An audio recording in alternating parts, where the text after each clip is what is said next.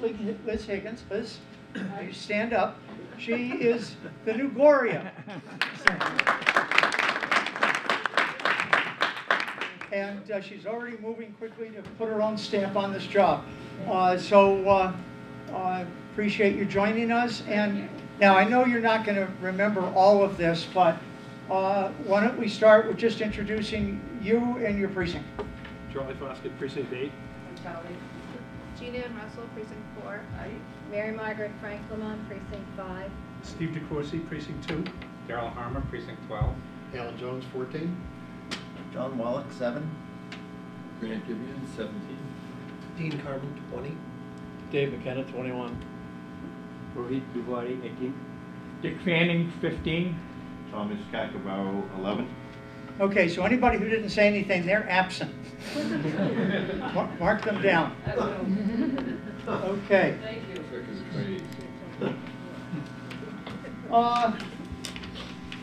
Now, as you probably are aware, our email area has become more complex because of the Warren article that was passed, and I guess it's just the trend that things are coming in.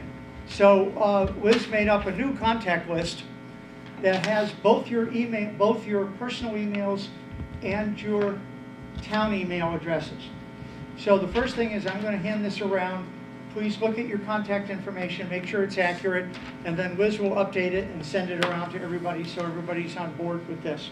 Liz, if you and if it looks fine, just check it. So and then Liz, call anybody who's wasn't checked and just touch bases with them so we can have a final list. So on emails.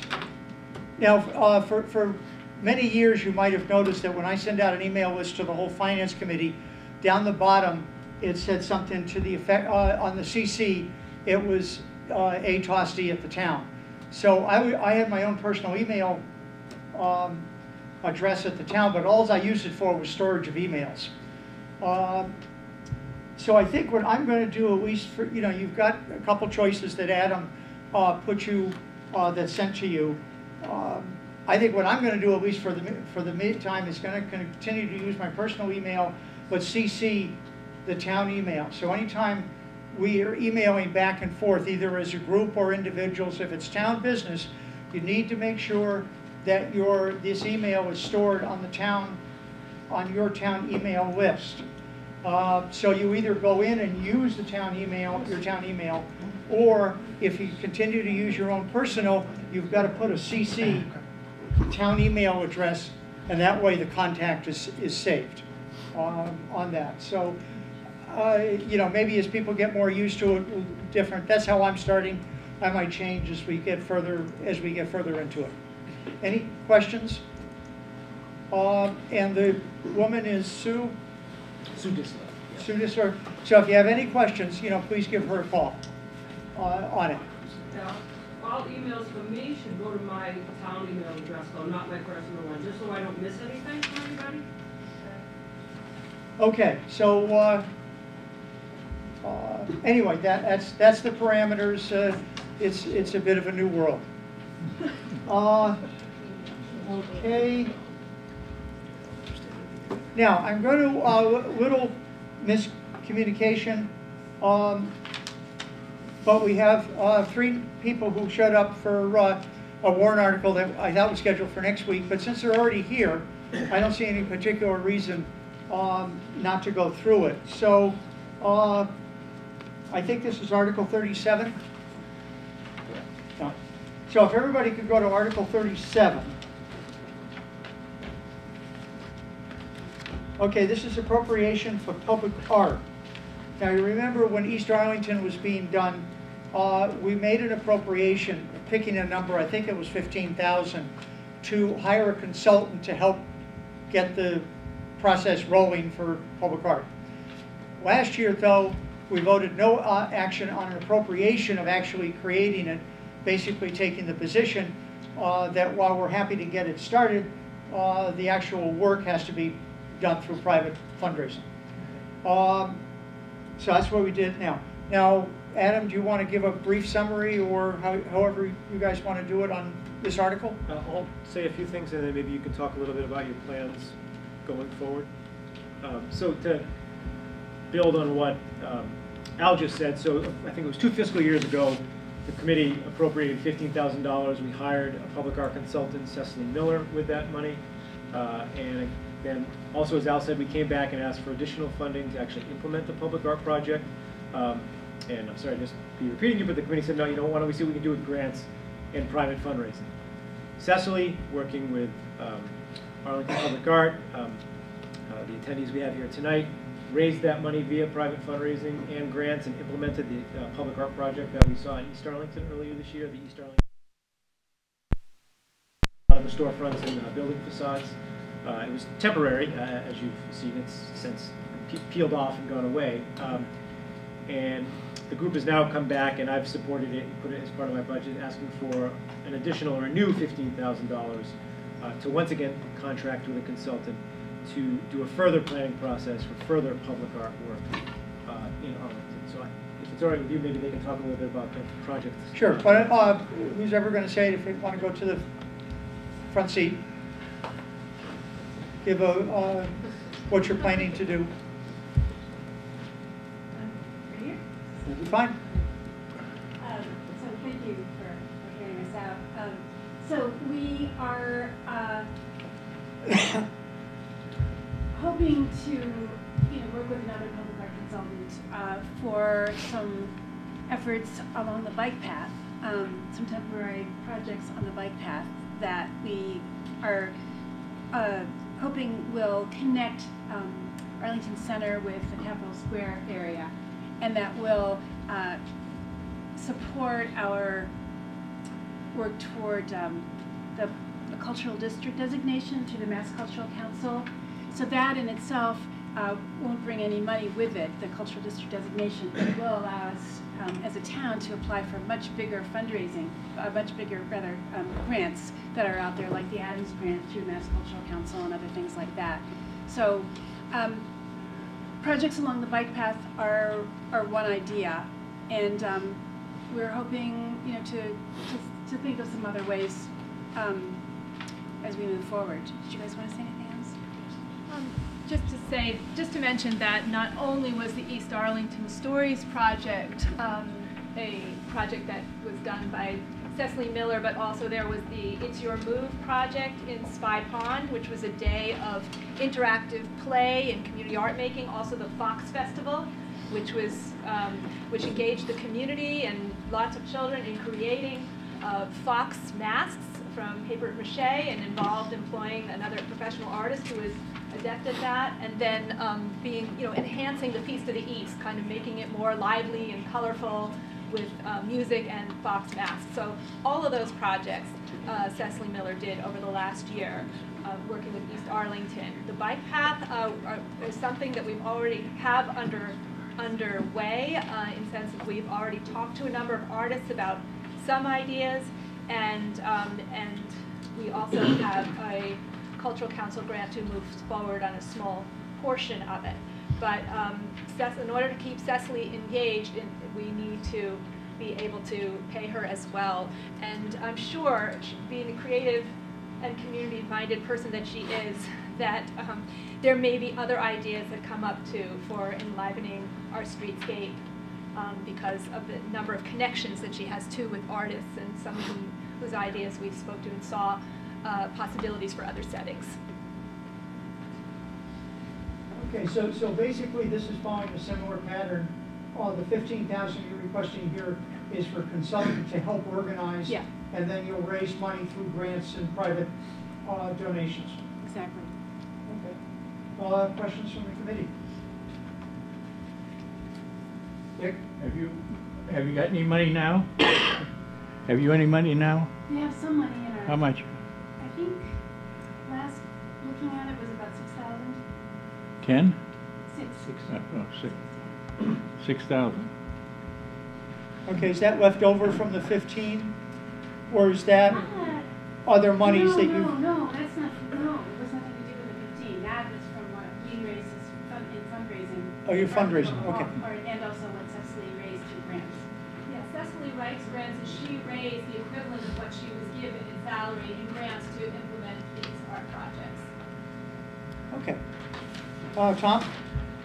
So is it fair to say every time we move to a different section of the town, we have to get a consultant? I mean, this is a professional job. This is a lot of coordination. It's a ton of work.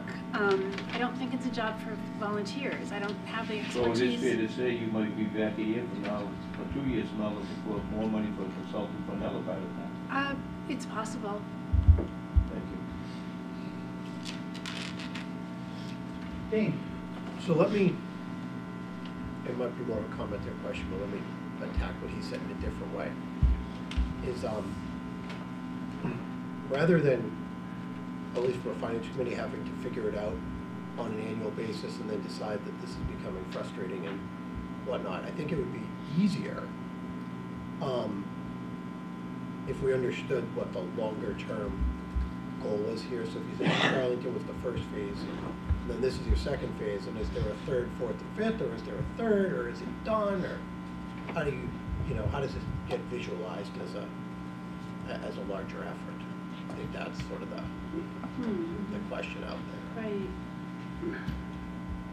Well, it's a work in progress. I think, you know, since Arlington Public Art started in about 2010 with a group of people that wanted to see more public art, more public engagement kinds of art projects going on in Arlington. We had no money at all to work with, and it was a group of volunteers. And we, you know, did fundraising projects. Cheerful Where You Sit was the first one. It's been a successful one over the years. And so, you know, through that time, we've worked very hard to educate the public and bring people along and get more public engagement as we moved along. So it's gotten bigger, and we've gotten a lot of positive feedback for what we're doing in the town. So it's hard to say.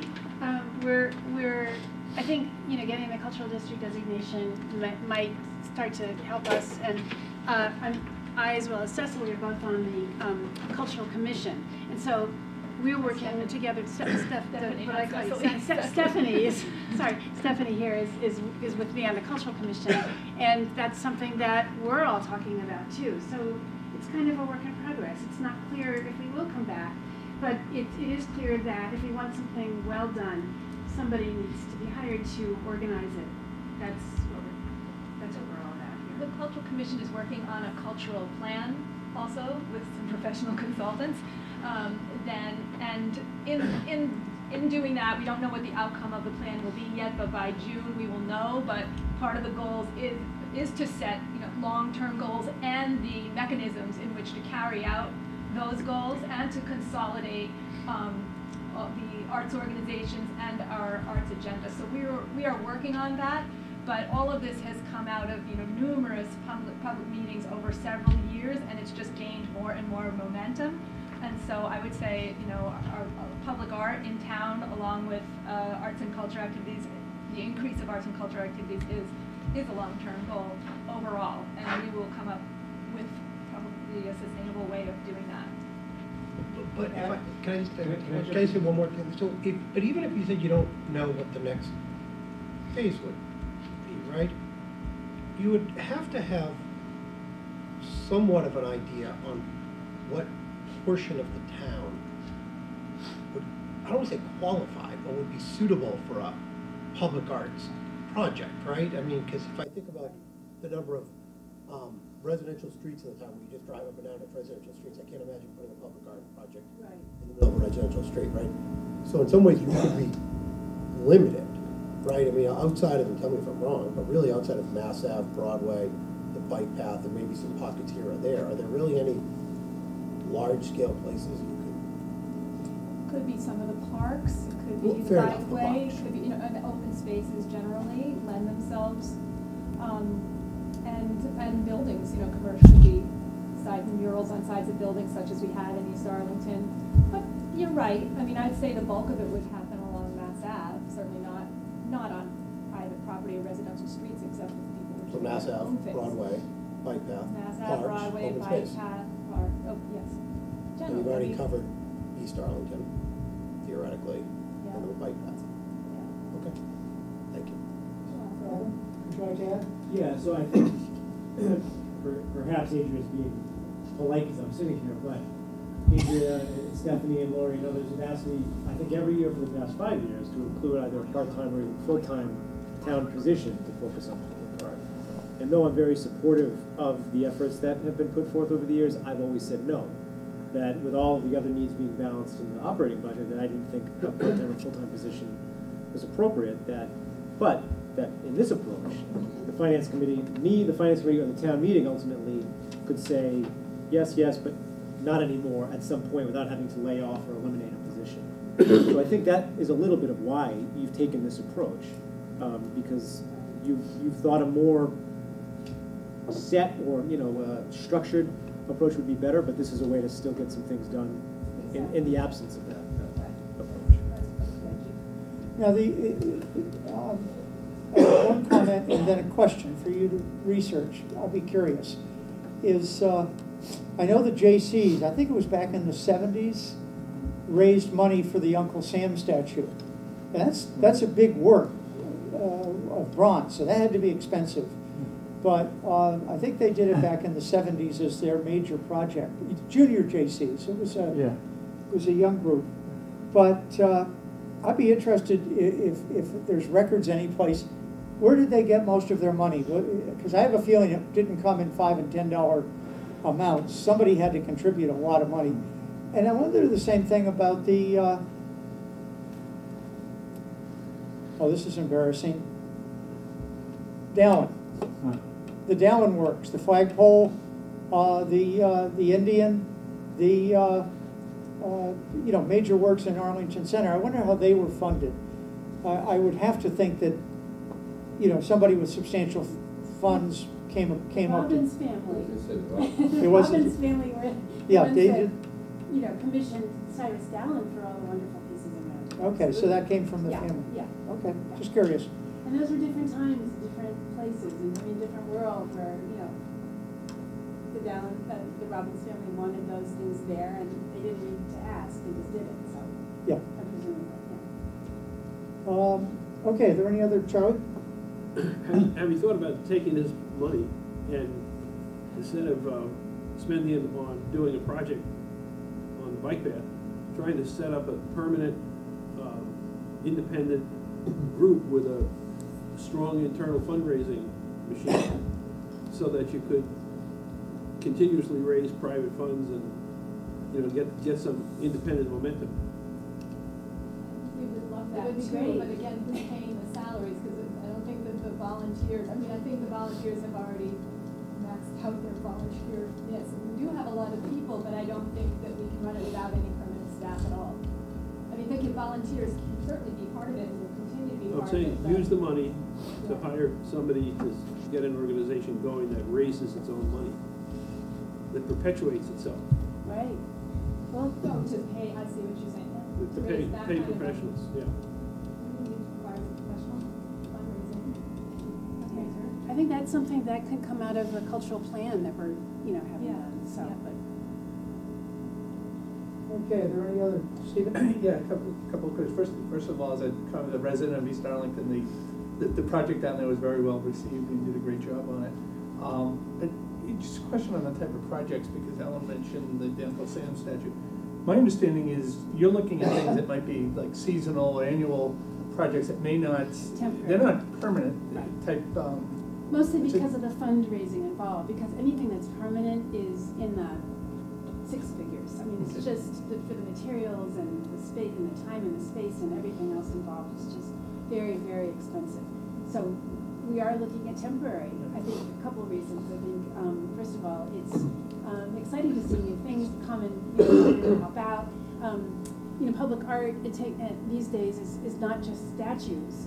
You look at downtown Boston and all the interesting things that come one season that aren't gone the next. The big thing across the Greenway, but it brings so much tourism and so many people out to look at art and to respond to art in a different way than just going into a museum and looking at something on a wall.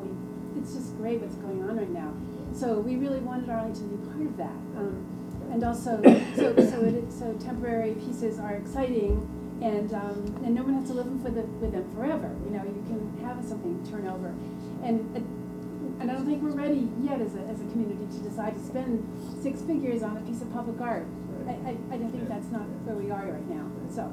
Okay, and when, just as you go forward in this process and closer to town meeting, I mean, I think the idea that to have an outside consultant who actually is your grant writer, Yes. if there's more information that you can provide with the, what type of return the grant writer provides on that, because I think from conversations I've had with you, the grant writer really is the key to Cecily, your outside consultant, Yes. is the key to your grants. Exactly. Yeah, so I think to the extent that you can provide more information on that would be helpful. And I just have one question for Adam on this. Is there any project, Adam, in town, whether it's on the bike path or in a park, that could qualify for CPA funds that perhaps they could apply for as part of that process, if it's in open space?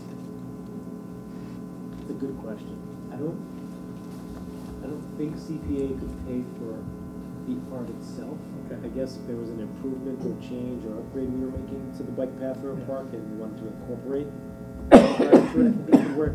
I don't think we could just take CPA money to commission whatever it might be, some kind of sculpture or whatnot. But it could be together. Okay. Okay, are there any other, Alan? I'd like to just go back to basics for a second and give the manager and the committee the opportunity to just reiterate for the committee and the millions of viewers the value of public art and why the taxpayers should fund it. Value of public art? Yeah, just to review that. What's the value of public art and why should the taxpayers fund it? Come on, okay. Elevator pitch. Okay. Well, the first one is there is an economic benefit. Usually it does boost the local economy. It brings visitors. It makes the town more interesting for people to live in, but it also makes the town more interesting for visitors to visit, and then they patronize the restaurants and they pop into the stores and things like that. So it tends to help on that regard. It also gives the community an opportunity to come out into the public, engage with each other, engage with a piece of art that has to do with their history or their identity, so it gives a sense of identity and community to the place, and it also can help express a sense of place of a certain town or a certain place in town. So you could have something in Robbins Farm Park which relates to that beautiful skyline, or it could relate to the history of that park, or something about that dog statue that disappeared. Really, it could be anything that relates to that place that helps people to remember, to celebrate, to talk about, to ask questions about, to engage, and then it brings the community together. Mr. Manager, ask you the same question. I would say it's quality of life. It's people live here, they pay taxes for any number of services, and I think more and more the residents of Arlington see as part of the broad picture of quality of life, arts and culture. And I think making reasonable, measured investments in arts and culture are a wise expenditure of taxpayer funds. Okay, are there any other questions? Okay, so I assume we could cancel our... Thank you. I just had a quick question. So you mentioned the cultural designation. How does that work? Is that like an application? Do you have to have a certain number of people come to see your stuff? Like, what is that? Sure. It is a designation from the Massachusetts Cultural Council, and we have already applied for it. There is a managing partnership in place, which includes several businesses and nonprofit organizations and town entities as well in a partnership to run that district, and they made the application, and the MCC has done a site visit, and we are just waiting for their verdict. Okay, and then when they hopefully approve that, yeah, you said apply for a greater grant. That's right. That's right. And I just want to reiterate that our previous consultant, Cecily Miller, brought in the equivalent of what she was paid for her job. So it was an incredible job of fundraising, grants from the Mass Cultural Council, from New England Foundation for the Arts, from the Arlington Cultural Council, and then some money from Friends of the Fox Library. So, and also private donations. But that's the kind of thing that volunteers simply cannot do in that kind of way. So it's just been really great experience to work with her and to see the kind of things that she did to create these projects that she did. A tremendous amount of talking to the people who live here and asking, what do you value about your town? What do you like to see? What would be, what's special about Arlington? I mean, that's the kind of public art. It's not just plopping down a statue someplace that somebody decided they liked, but it's responding to the community, and that's what we're all about. That's what we really want to see here. Okay, any other questions? Okay, so I'm assuming now we can cancel the 7:45 on Wednesday meeting. Yep. Okay. But that's fun. Okay, so once again, this is a request for $15,000 consultant Arlington Center projects, and then you'll raise the actual money to do the work. Just a quick question. I probably asked you this before. Are the boxes in the center that are getting painted, is that part of your group? That is, yes. Okay, because that's cool.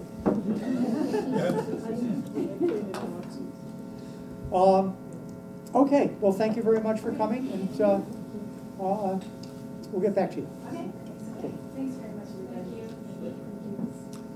If anybody wants to sort of shove around to the side now to be balanced, or tell you, when the finance committee comes into this room, does the machinery all of a sudden start making more noise? Yes. I was going to say, apparently it's ready. Yeah. We'll get you for that. Okay. Mr. Manager, could you review the current status of the long-term plan? What's there and what's happening? Well, I am going to ask Sandy Poole, the Deputy Town Manager, to walk through the then we'll both answer any questions the committee might have. Well, since this is my first time addressing the committee about the long-range plan, I figured I'd create quite a buzz.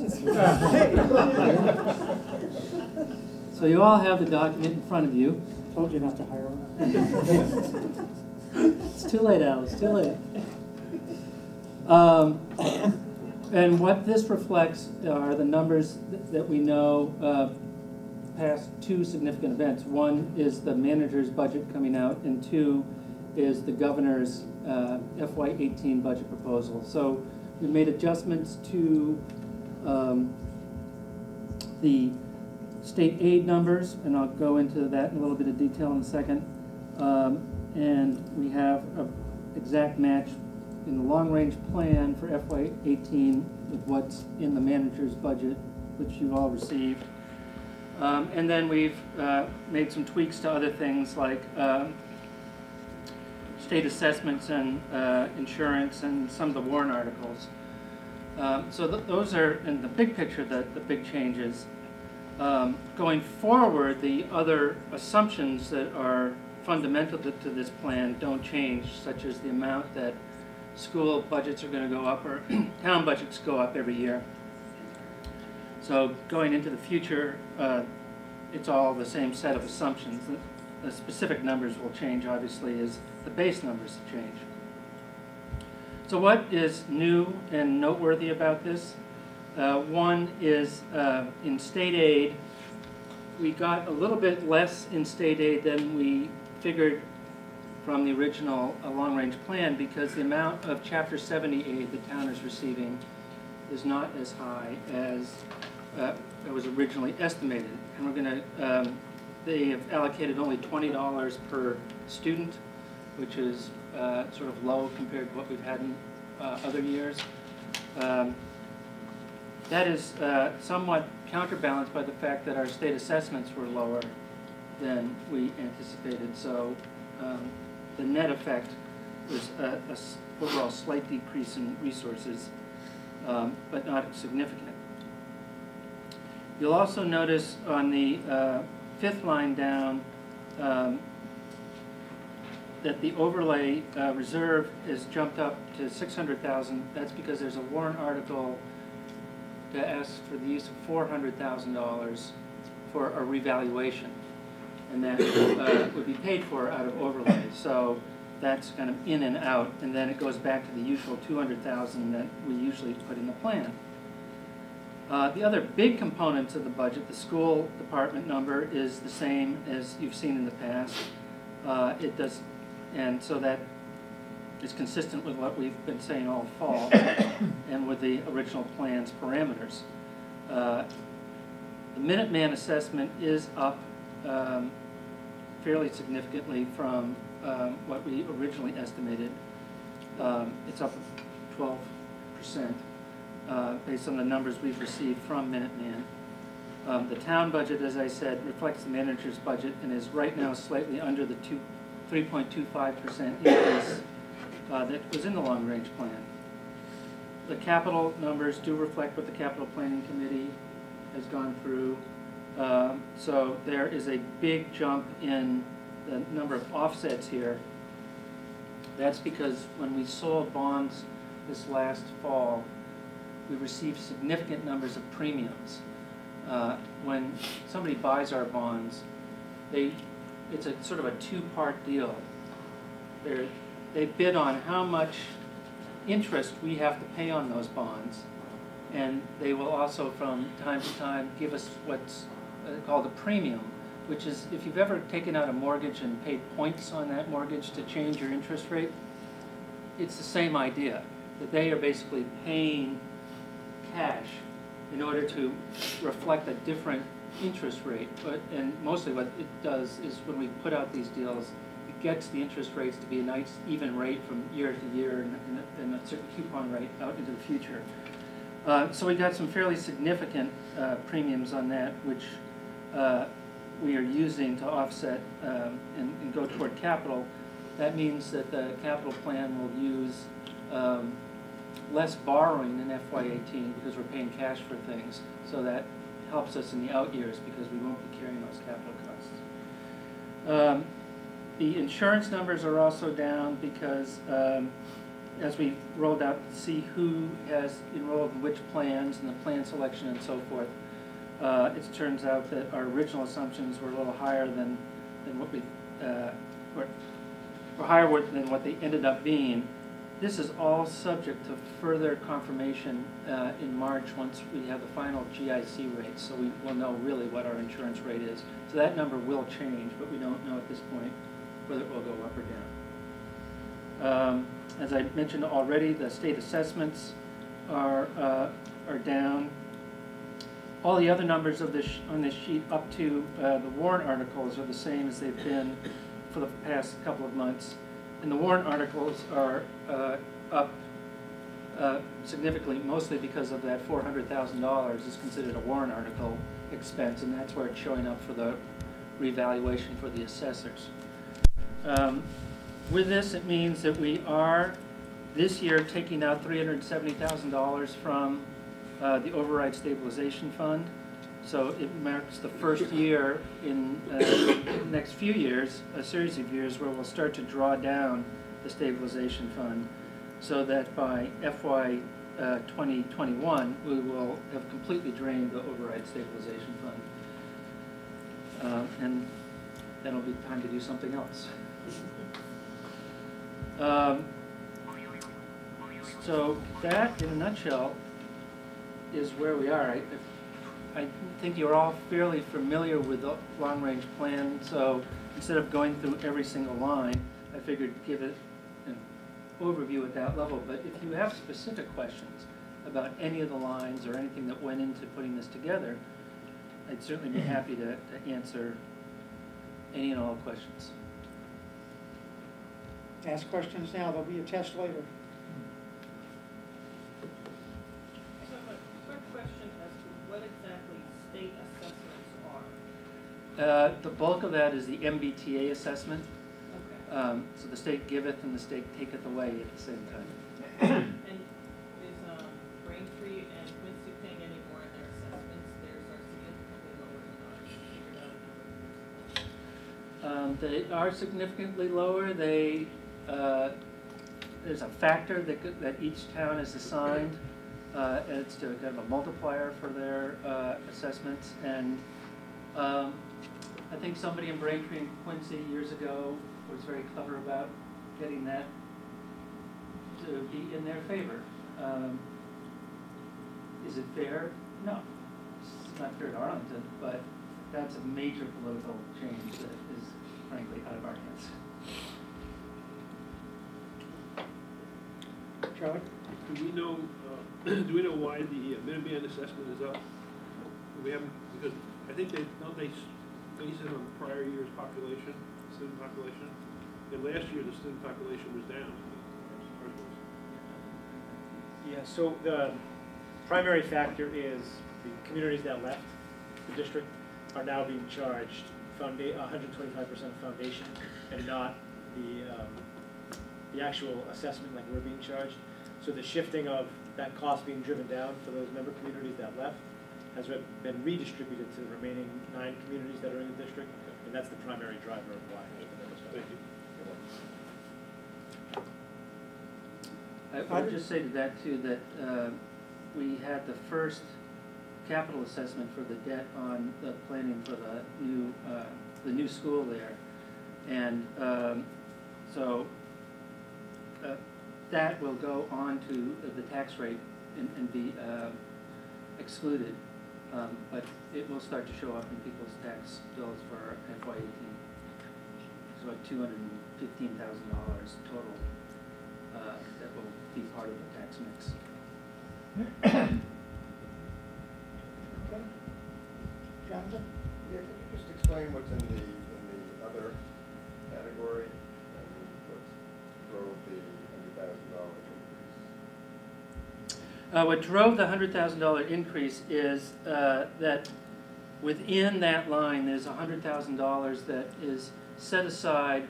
It's not an expenditure, but it's sort of a set aside in case there are court judgments that we have the ability to pay certain court judgments if necessary when we set the tax rate that aren't previously appropriated.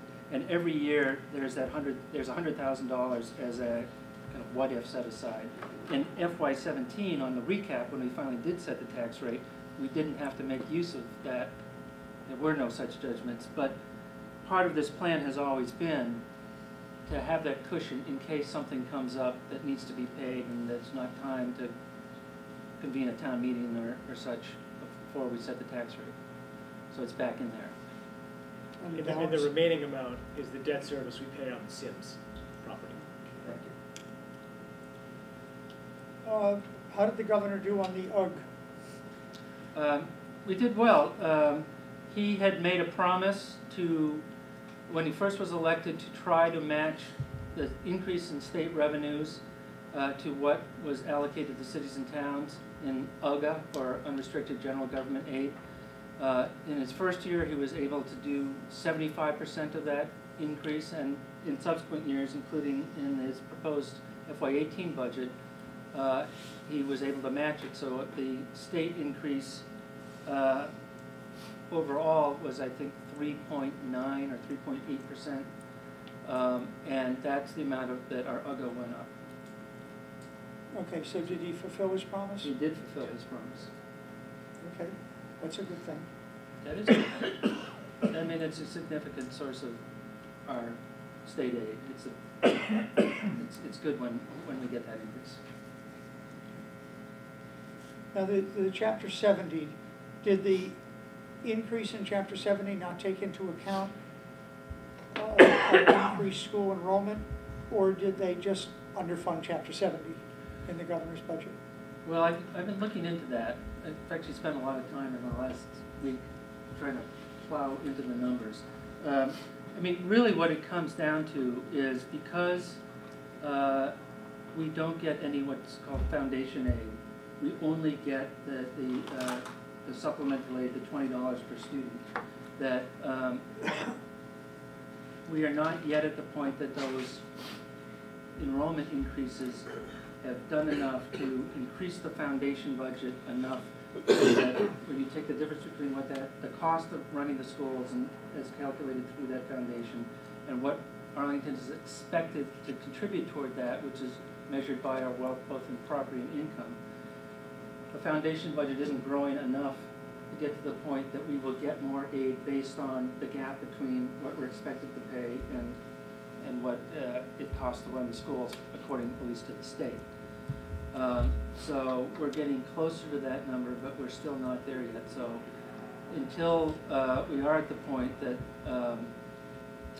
our wealth isn't growing faster than what the foundation budget is going up, all we're going to get is the minimum aid, that $20 per student.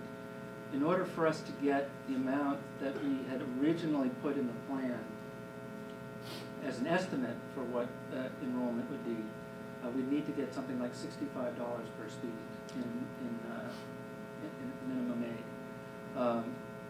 I will be back to the Long Range Planning Committee at a future meeting to discuss, as I ferret out all the intricacies of Chapter 70, which there are many, and how it is exactly applying to Arlington, to make some suggestions about how we might think about rethinking how the long-range plan takes these things into consideration, because we've made assumptions about enrollment increasing aid, but the fact of the matter is that we're just not there yet. It hasn't had enough of an impact to affect what we get from the state. Have you talked to Roger Hatch? He's retired. He's retired? Yes, I do have a call into his successor. Okay, then we just have Charlie left. Yes. Okay, other questions, Charlie? I think a week or two ago, I read in the Advocate that there's an $825,000 shortfall or something like that in the school department in fiscal year 2017. Have you had any discussions about that? Is that going to somehow creep into the municipal budget? You know? Yeah, so I've spoken to the superintendent about it, and I think there was, and even I had it, some initial confusion in the way it had been discussed publicly. The shortfall is an $827,000 gap between what they think they need for FY18 and what they have for resources. So there's actually no spending shortfall or revenue. Oh, it's shortfall. next year. It's for budget projections. Okay. Thank you. On the Minuteman, I missed a little bit of you responding to Charlie's question. But first of all, what's happened to the enrollment in Minuteman as of October 1st? The total enrollment and Arlington's enrollment. Do you have those numbers? Arlington's enrollment, the state, I think, has only gone up by one student. We were 120 last year. We were 121. Overall enrollment has gone down. We're down about 40 students. Okay. And why did the numbers, our assessment go up again? So the communities that left and are still sending students, Yep. DESE is saying, and they're right, the way it's currently worded, they're paying tuition in rate, which is the foundation plus 25%. Okay. We're still paying the assessed rate. So those communities, I think, were collectively sent about 50 kids. So those 50 kids were paying, the communities were paying $27,000, $28,000 a year last year. Yeah. Now they're paying $17,000 or $18,000 a year. And those funds are redistributed into the assessment. Now there is a provision in the regional agreement that says, and we'll have to test this, because it conflicts with state regulation, even though the commissioner signed off on the agreement, that says that non-member communities must pay the same as member communities for an operating assessment. Not this year starting, I believe it was not January, probably July 1, 2018, so we're going to have to see if that holds up. Okay, Dick? Adam, what percentage of the operating budget are we responsible for now? At Minuteman, Yeah. it's probably about 34%. And that's We were about 34, 35% before. Yeah, we usually were in the 33. We seem to have been hovering around 33% for a while. We're not up close to 40 yet, huh? I mean, I can double check that, but I don't think it's jumped up that much. Is there anything in this assessment from borrowing? It's Sandy, correct me if I'm wrong. You're not, well, prior borrowings, the ESCO project they did is in the assessment number. They did do a recent borrowing for the building project. And I believe you're accounting for that in the exempt debt service line. and not in the assessment. Okay, so that's exempt debt. Now, is $750,000 authorized for the planning? Could that not also fall within the building project debt exclusion? I'm not sure that I've seen that explicitly called out in the assessment chart. I'd have to double check that. Because, I mean, it is part of the building project, was the feasibility study. I don't know what that is. So it should be exempted debt.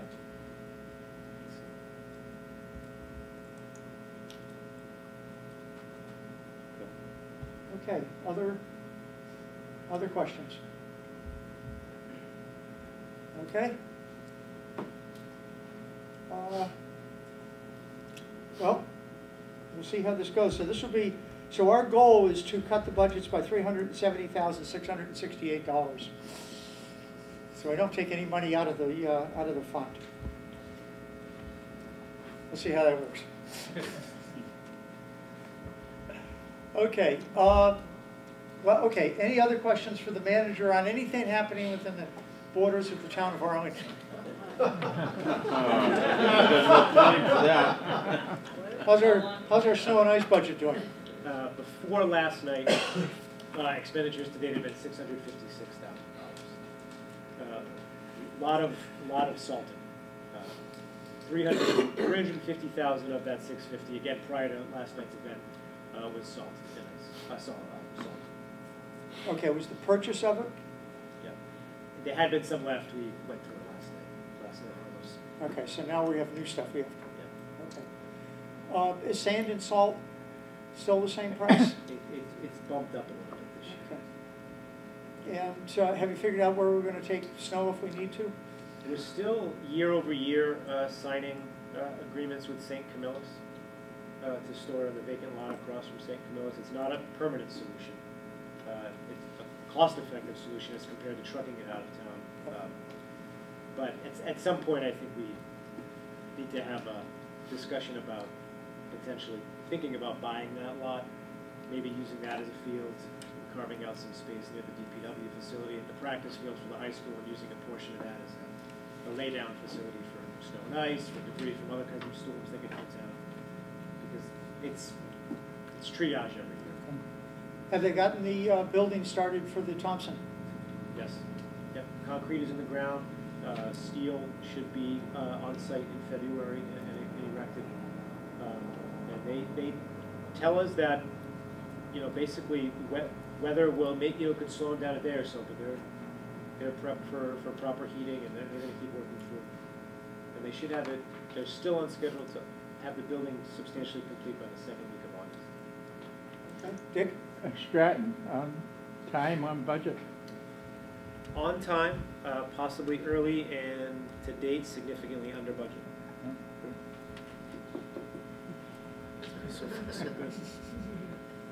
Okay, any other questions? Charlie? Yes, Adam, was it the last year's town meeting or the town meeting before that? There was an article passed about transferring the town's electricity service to another party. Has that been implemented? There was supposed to be an opt-out. I don't think we've ever seen it. So it's in process. So town meeting approved it. An aggregation plan that actually laid out what the town would do was then adopted by the Board of Selectmen. That then went to the Division of Energy Resources. That took a few months, and then they signed off. And now it's at the Department of Public Utilities. I had to go and present on it a couple months back. We expect within the next month or so they'll approve it. And that is what will trigger us actually starting the aggregation. So that's when notices will go out to me. Thank you. Alan? Update on the Newgar negotiations? There's really no other update other than that we're now going to litigate at the Housing Appeals Committee over the 1.5% calculation. There's been an initial meeting of council for both sides and nothing further from there. So we're still we'll be fighting that for... That's going to take another several months at least. Okay. Jonathan? Just to follow up on Charlie's aggregation question, does the pricing still look favorable? I have to admit, I haven't asked them for updated pricing as we've gone through this process. Because that's another trigger point, right? Yeah, I mean, if the pricing is not favorable, we won't go forward. Okay. Other questions? This is your chance. You might not be Oh, I got one. back again. The past rain we had, did it flood down there, the Mugar area? So the next, it just so happened that after those heavy rains, Okay. the next day, the planning department was doing the annual homeless count as part of the regional effort to do a count of homeless persons in town. And they went into that site, Yeah. and I had actually warned them that they should be very prepared for it to be very wet. And they said it was damp, but there wasn't any flooding. They could walk in and out. That's too bad. We are sort of still in a severe drought though, so that's probably part of it. Charlie? How many homeless people are there? So prior years, no one has ever been counted, which I frankly don't think was accurate. This year, they documented 3 people. I think the number is greater than that, but it's a challenge to find them and document that they're staying in Arlington. There was 2 of them were found and documented under the overpass on the bike path, and 1 person was found actually on their way into the Mugar property, into a small encampment. The encampment looks like multiple people live there, but when they were there at about 9 o'clock at night, there was no one else there at that time. So, is there a department in town or somebody doing something to mitigate the situation, or do we just count? I'm not saying that flippantly, I'm just. Yeah, no, it's a fair question. So we, for the purposes of that event, we count. We are part of the Somerville Homeless Coalition. Certain HUD funds we receive for Arlington go to the Somerville Homeless Coalition.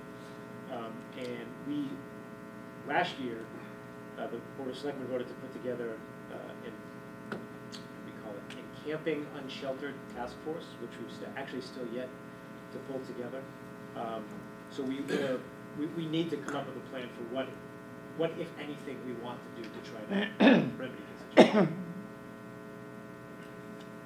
If you, I go to First Parish Church, and invariably, once a month, the homeless person shows up. And we're trying to put together resources so we could sometimes drive them to where they need to go. Yeah. Is there a list, and I'm sure other churches probably hit the same issue, is there a list of resources that a homeless, somebody shows up at an institution that can be made available to them, go to this address, contact this phone number? Yes. Yeah, the Somerville Homeless Coalition, we could get something around to the parish or other parishes too. Okay. I think that would be great if you could send that out to all the churches, because that's invariably where some people go. Adam, I can give you a list of the. I'm sorry? I can give you a list. It's on the website at the congregation I'm at. I'm the chair of the shelter board, so I know we have a list on that website. Is that the same, do you think, is this? It'll be similar. Yeah, We we get referrals. Okay, if you two could cross-reference, might as well just have one list of contacts and get that out. That would be very appreciated. Stephen? To follow up on the count, is this time of year the only time that count is made, or is it done throughout the year? Because in the summer, for example, I would guess if there was a count made, there'd be a lot more people.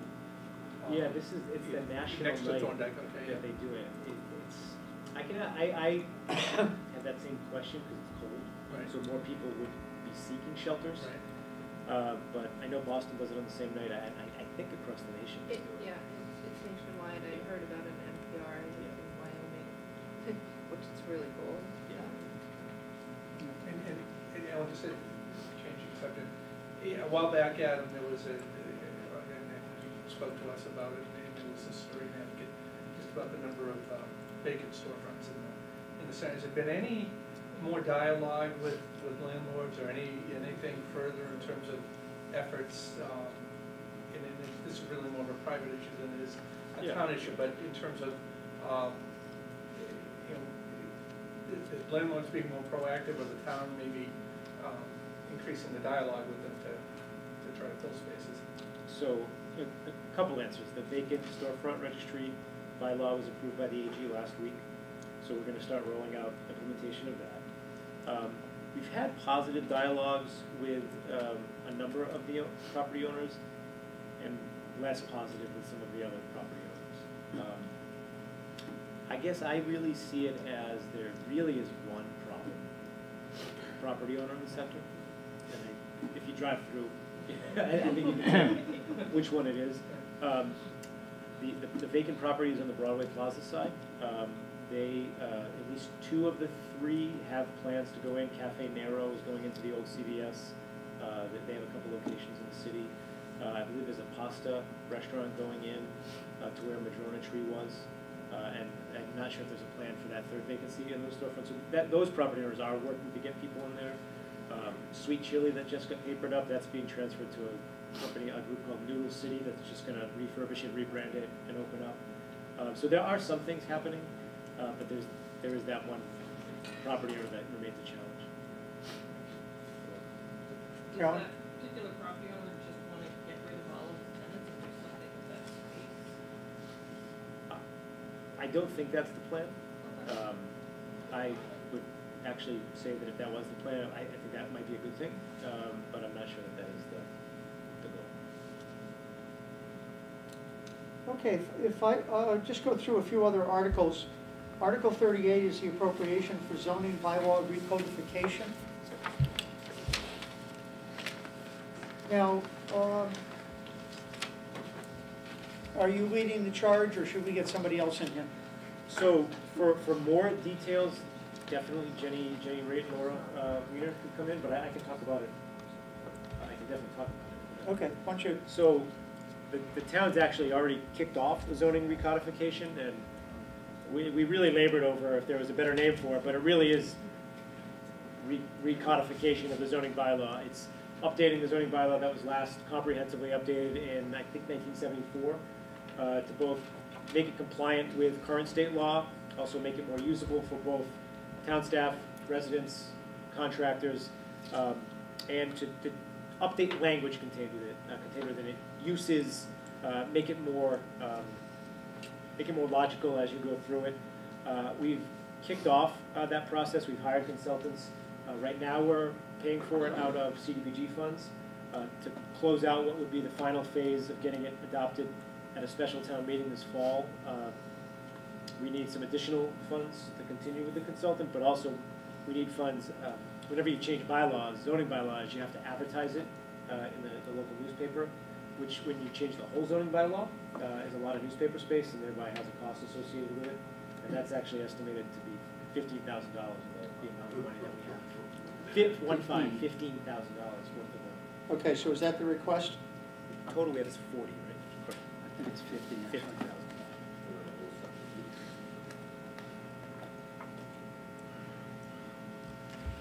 And so there's a zoning recodification working group. It's 55. 55 for the total. So there's a zoning recodification working group that's overseeing this whole effort. And actually just this past Saturday, we had what we called an all boards meeting. Board of Selectmen, Redevelopment Board, Zoning Board of Appeals, Board of Health, Conservation Commission, Historic Districts Commission, Conservation Commission, all came to provide feedback to the consultant and to the planning department on the zoning bylaw as they start to work through and create a draft of an updated bylaw. You can't use any more community development block grant on this? We're maxed out on which we can spend. Okay. So you're looking for a total appropriation of $55,000, of which $15,000 is just going to be for the advertising. Correct. Okay. Do people feel they want to have the planning department come in and present on this, or are they comfortable? Do you have questions for the manager on this?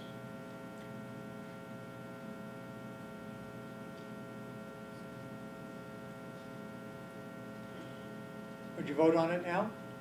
No. Okay. So do you want to have, okay, Liz, why don't you call the planning director, or that be the appropriate? Yeah, okay. absolutely. Call the planning director and actually see if she could come in next Wednesday. So see if you could move Rich Greco to 7:45 and ask the planning department if they could come in on this article at 8:15. Okay, so is there any questions on the manager for this? Okay. Parking operating costs, Article 39. So this is, and I'll plan to provide the detail, but this is taking parking revenues that are going into that special fund that town meeting voted to create in October. And you may recall in October I'd said, the state law, adopting a state law allows us to pay for the acquisition and installation of the meters themselves without appropriation, but the operation needs an appropriation.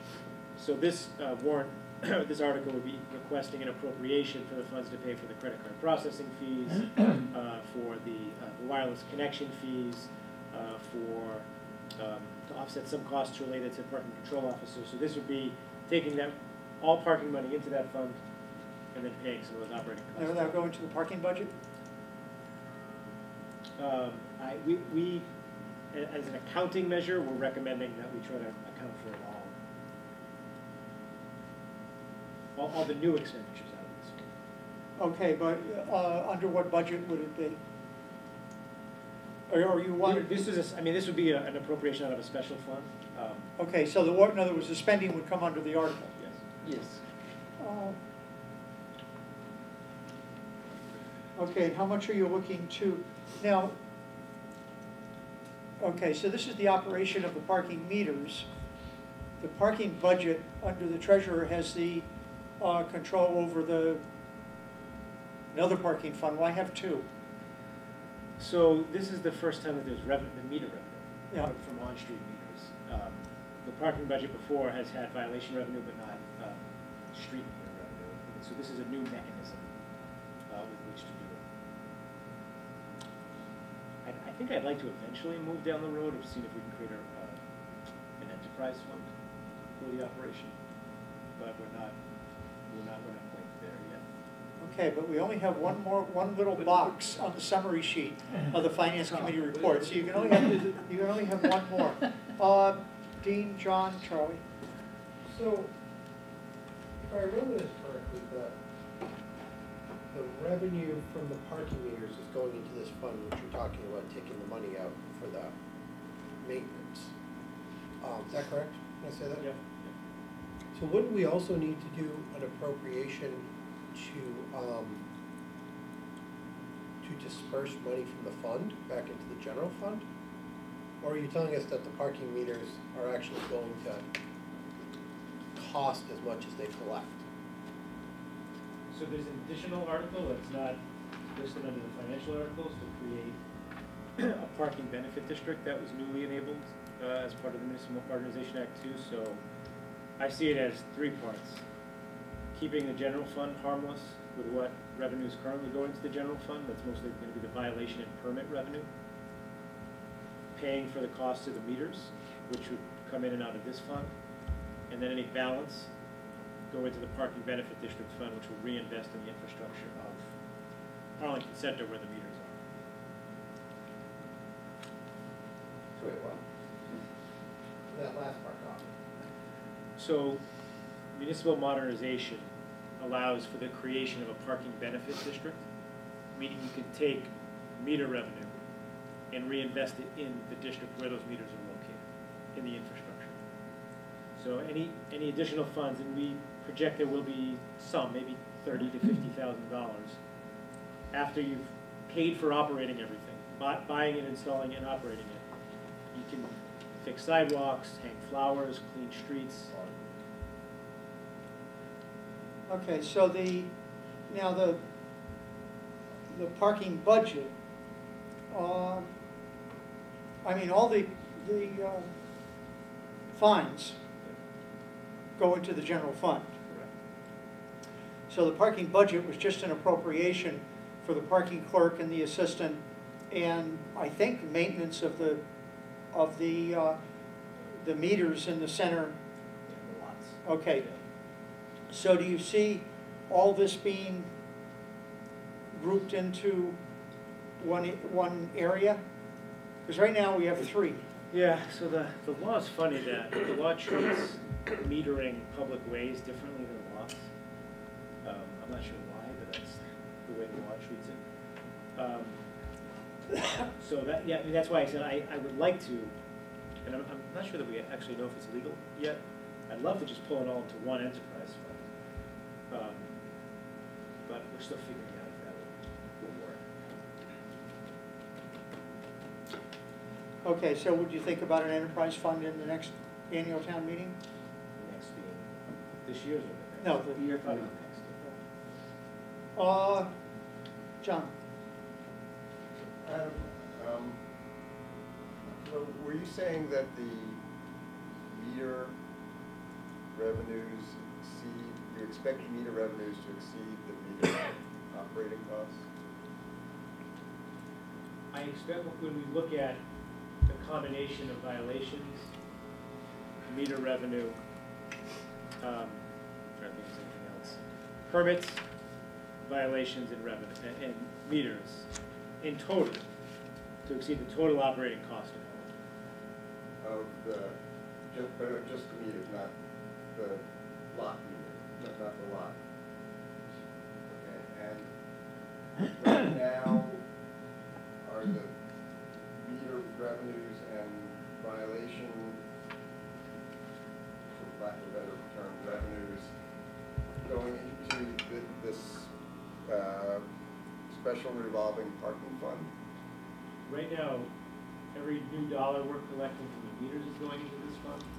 The violation revenue, on street. The violation revenue is still going into the general fund revenue account. That's accounted for in local receipts. Okay, and how about the revenue from the 2 watt meters? Still also going into the general fund. That's a local receipt. Okay, do you see taking that back in and funneling it through this? Not this. I think this specifically talks about public ways, Okay. this statute. But if we were going to do something on an enterprise basis, yes. So how much are you looking to basically transfer from the special revolving fund it to be expended under this article? I think our estimate is going to be a total of about $60,000. Actually, it's $78,000. Is it 78,000? It's $60,000, and just for the credit card processing fees,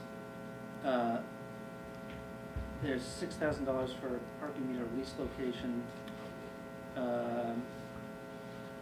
and then there's some money for repair and maintenance of the machines themselves, which hadn't previously budgeted because we didn't have the machines. So the total is? 78. 78,000. Oh, really? Has it changed it?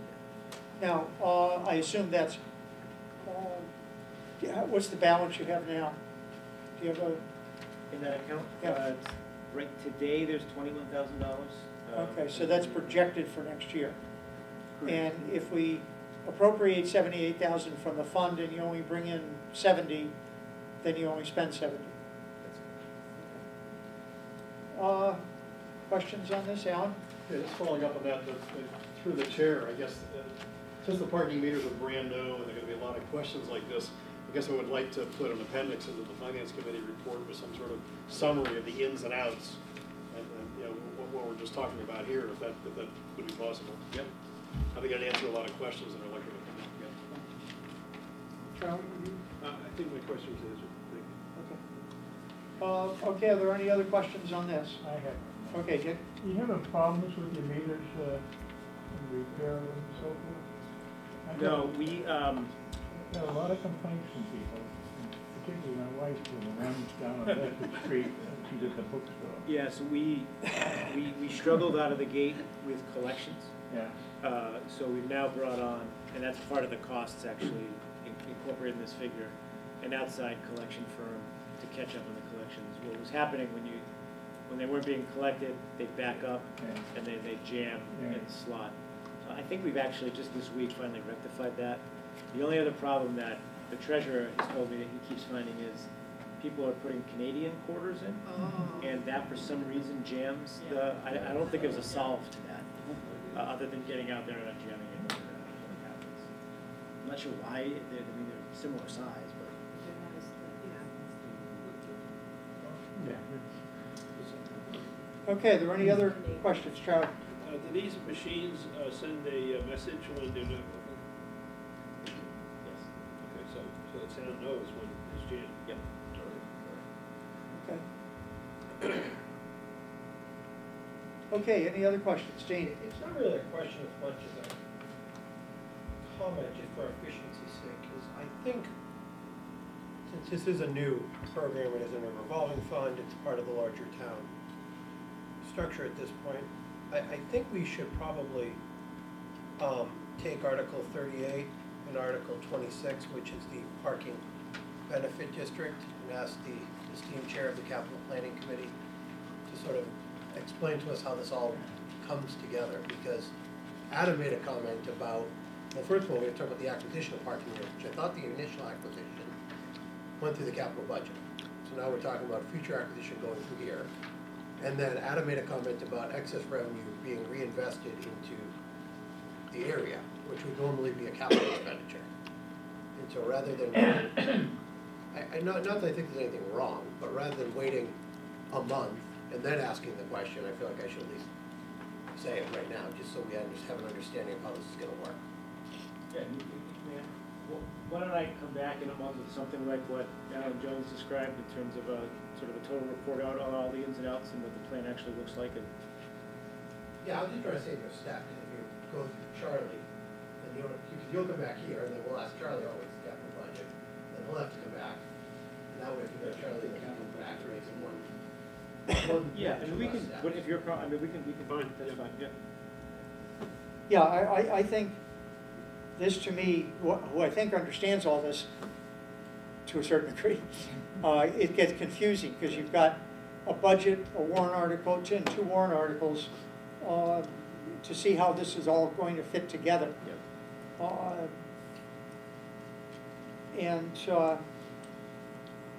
I think if it's shown that like a year from now, there's only going to be one entity where all this is running through, I think that'll make things a lot easier. It could pay for the town clerk, it could pay for the assistant, it could pay for the repairs, just everything's done through one budget, one enterprise fund, one revolving fund, whatever you're going to do. Yeah. So yeah, if perhaps you could come back in a month with that. Okay. Yeah. Any other questions on the parking operating? Okay. I suppose, are you thinking of an enterprise fund for all parking or just the center? Because that's another, if this district is only going to be for the center, you do collect fines in other parts of the town. So where's that money going to go? Of course, right now it just goes into the general fund. Yeah. That's a good question. John? What's the purpose of putting it in an enterprise fund? I mean, normally an enterprise fund is to make sure that users pay for certain costs. Right? So, the way it works now, the money's going into the town and we're paying for the costs, right? Yeah. Is there a specific benefit to having it in an enterprise fund? I think in this case, the benefit would be for simplicity of accounting. To try to clear up some of the complexity tonight. Okay, so we might have to have you back for. Yeah, that's fine. Okay. Yeah. Okay, anybody else on the parking? Appropriation, school budget, Gibbs, school renovation. What's the status? So, as everyone knows, the debt exclusion was passed last spring in regards to renovating the Gibbs to make it a town-wide 6th grade. So an architect's been hired and has begun work for some time now. And for the Gibbs project, we decided to move forward as opposed to design bid. We're taking what's called the construction manager at risk, or CM at risk approach, where a contractor is brought on board during the design phase to work with the architect to work on constructability and design. So we have Feingold, Alexander architectural firm, and Shawmut Construction working on the project. And when you do CM at risk, instead of going out to bid and then there's just a number and they bill you for that number, CM at risk gives you what's called a GMP, that I always get wrong, gross maximum price? Guaranteed maximum price, thank you. And we'll get that number. We'll ask town meeting to appropriate that number, but it's open book pricing, such that if, as part of, through the job, they don't spend the money, we don't pay them for that. So that's why it's the guaranteed maximum price. You also, the benefit that's hoped is that because the contractor's involved during the design phase, that there'd be less change orders. Not no change orders, but less change orders to reduce contingency and liability while you're constructing it. So they're designing now. We expect to have a preliminary guaranteed maximum price around the time of town meeting. So we're also going to put an article identical to this for a special town meeting that will open up on the second night of town meeting. I think what we will ultimately end up doing is asking for an appropriation for some portion of that guaranteed maximum price at a special town meeting, and then ask for a separate appropriation when we learn further numbers under the annual town meeting, because that money won't be needed till after July 1st anyways. That's all going to come into better clarity in the next month or so. So this is going to be like some of our more recent school project decision making. I think we're going to be pushing right up against town meeting to understand exactly when we'll need the figures and how much the figures will be. Charlie, will capital budget be making a recommendation on this? I don't think so. I mean, I think this has been voted by the town, right? So it's debt excluded. Okay. I mean, we could, I mean, isn't there a committee working on this? Yeah, so the PTBC is working on it, and then the school administration also has involvement in the design. So it's been authorized, you know. I mean, I think we would run a proposed vote by the capital plan committee as a matter of practice. Okay, when do you think you'll be able to come before the finance committee with a proposal? I think I could probably have a better scheduled proposal by early March. I don't think I'm going to have a figure for the first tranche of an appropriation until sometime in April. I see a blank space in a post-warrant article. Okay, so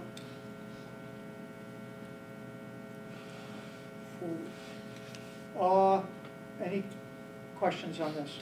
Yeah, the bid was advertised today for the first time. Put out for the Gibbs. What was put out? Did you see what it was? I didn't. I think it was four categories. With the file submitters. Estimated 20 million.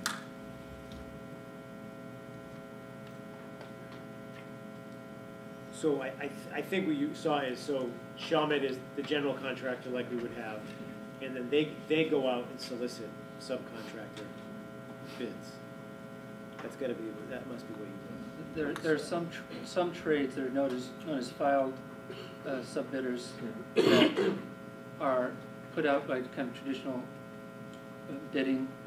The construction manager then assembles those based on those, then puts that together to deliver the guaranteed maximum price. So that's what's going on. So is Shawmut building this? Yes. So they're working with the architect and they're also building it? Correct. The idea is to have some input from the contractor early on so that you have constructability issues. The architect might say, I understand, but that's not usual procedure. Well, they usually don't put Shawmut, Shawmut is working with the architect to get this package together. They usually have to bid it either, because it's like a double negative. Well, there are three players. There's the contractor, the architect, and we have an owner's project manager. So under construction manager at risk, the idea is you bring on your architect and really, right from the beginning to start, design, you select a construction company and then have them talk as the architect is putting together his plans, consult with the general contractor. This is something we haven't done in the past with the other schools. No, it's the first time that I think Arlington has done this for a school, but it is the preferred construction method from the MSBA, and it's how most school projects are done in the state now. So how did Sharman get the bid? So our OPM, and the firm's called NV5, they put out a request for qualifications for CM firms or for construction management firms.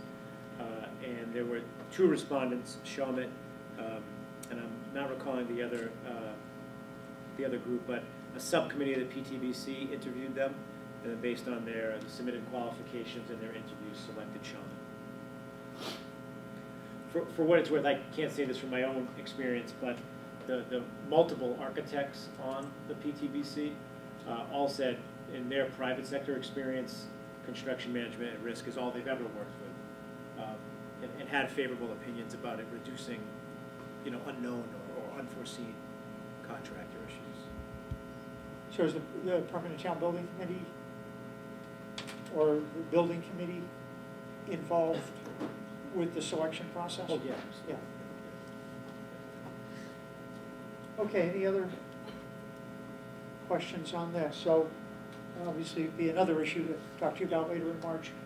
Okay, appropriation transfer revaluation of personal property, Article 41. Okay, obviously this will be 400,000, correct? Yeah, that's how much we budgeted. So every 9 years, so every 3 years there is a revaluation process required by the Department of Revenue. But then every 9 years, there's an even more thorough revaluation process required by the Department of Revenue, where you literally have to try to go out to every house, even get into homes that have had significant renovations, to do a reassessment or a revaluation. So Paul Tierney, the director of the assessing office, has solicited 2 quotes from firms that perform this kind of reval, and the high end, frankly, was $400,000. So I think we could probably do it a little bit better for that, better than that, but we'll probably still ask for that appropriation, and whatever's not utilized be turned back from general. Charlie? So we always keep the whatever's left over from this from these revaluations in the revaluation warrant article. Do you know how much is in? I think it was about $30,000. Yeah, it's usually somewhere in the close to 50,000. Does that sound right to you? We could look it up honestly. I don't know if you can look it up now. Let's see.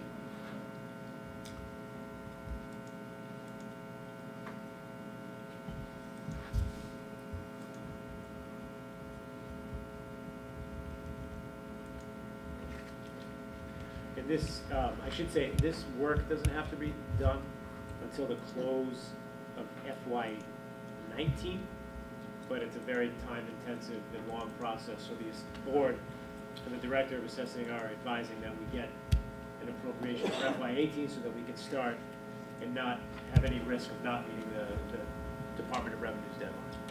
So this will be for fiscal 19? It has to be done by the end of fiscal 19. This appropriation will be for FY18. Right, but the actual, it'll impact the assessments for fiscal 19. Yes. Okay, are there any questions on this? Okay. Now, are people comfortable with Article 41 and the explanation? I mean, we could have the assessor come in and go into more detail, or you said, or we can go ahead and vote it tonight. No. Try? No. Have the assessor come in? No, we normally interview the assessor on these. Oh. Okay, we'll wait to hear from a recommendation if you would like. Okay. Forgot about that. Yeah. Sandy was just able to check, there's $31,000. We talked about this last year when we met in our meeting. We knew it was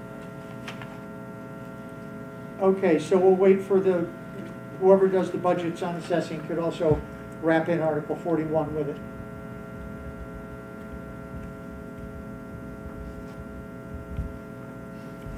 Now, there's one article here, and I just want to raise this with the FinCom. It's Article 59.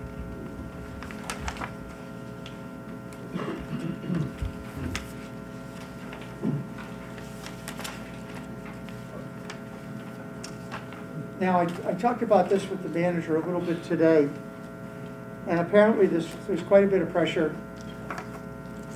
Oh, fact sheet. Pass that around. And coming around now is a fact sheet on sanctuary town status.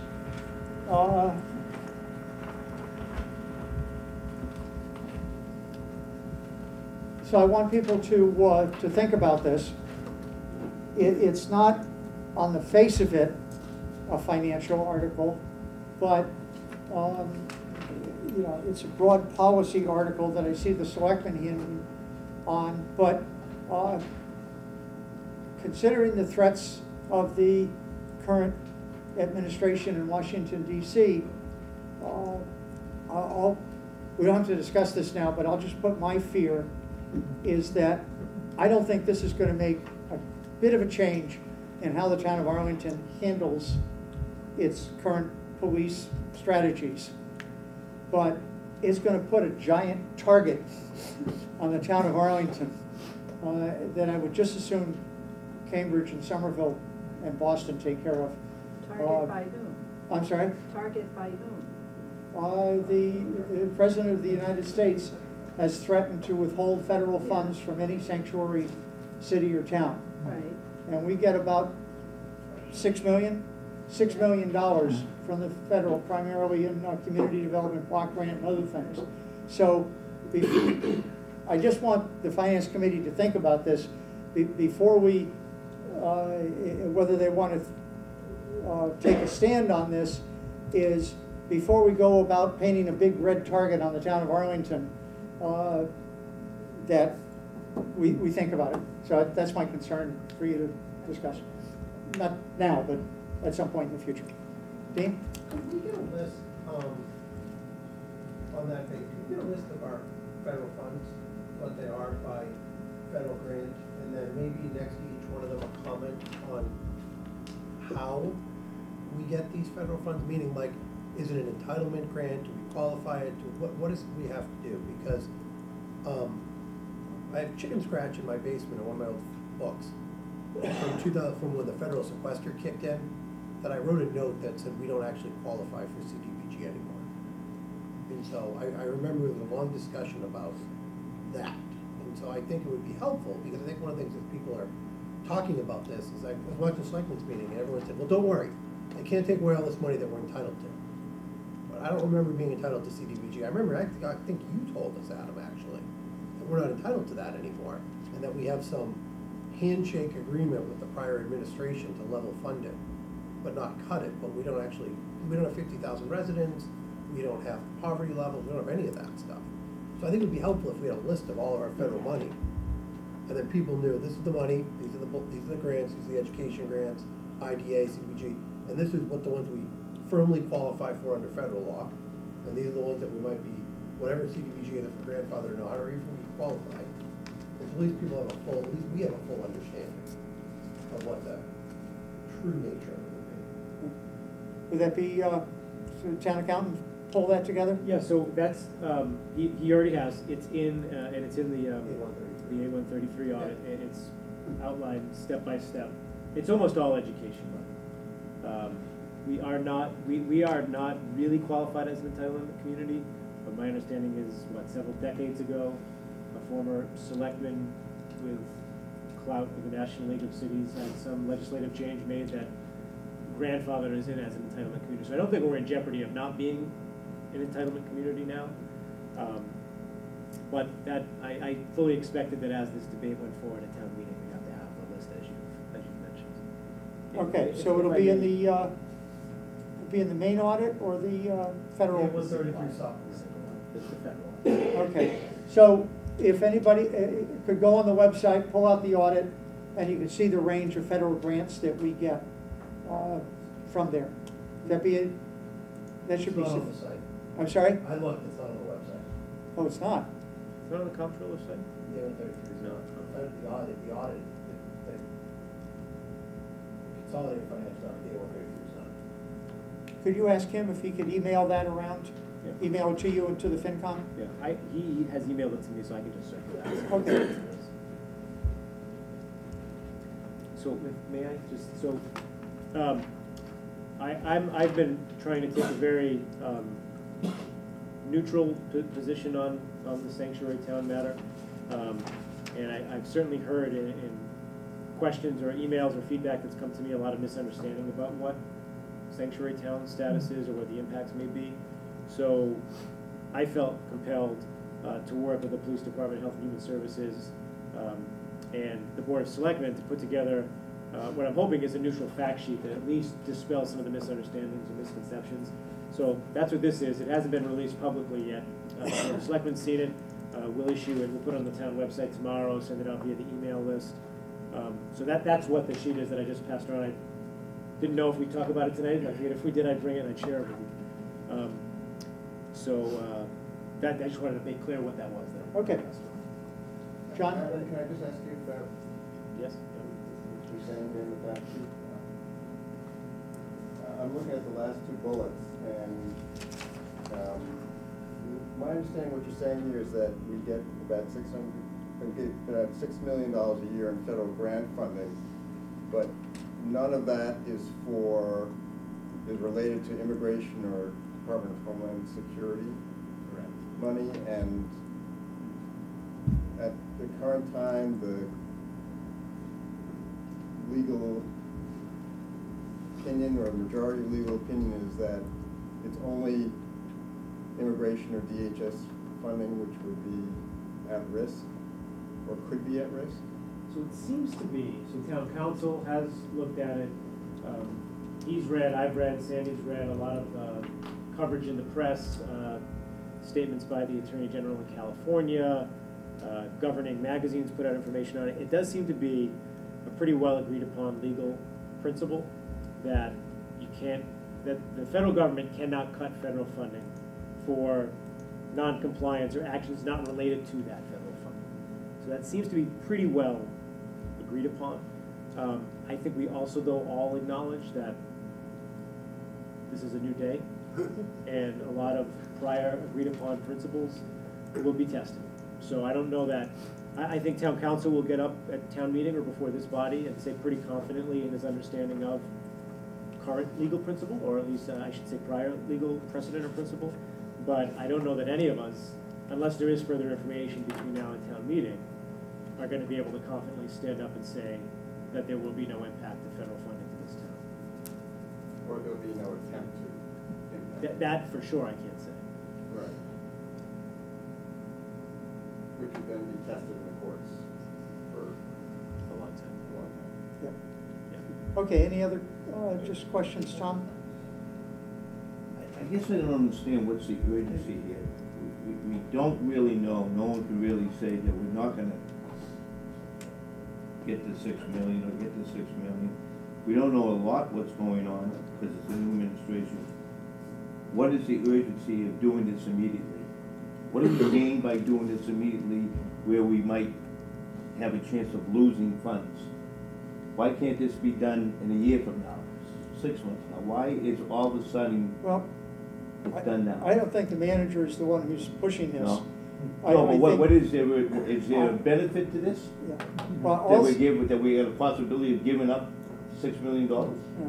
Well, I don't think the manager can really respond. He's providing the neutral information.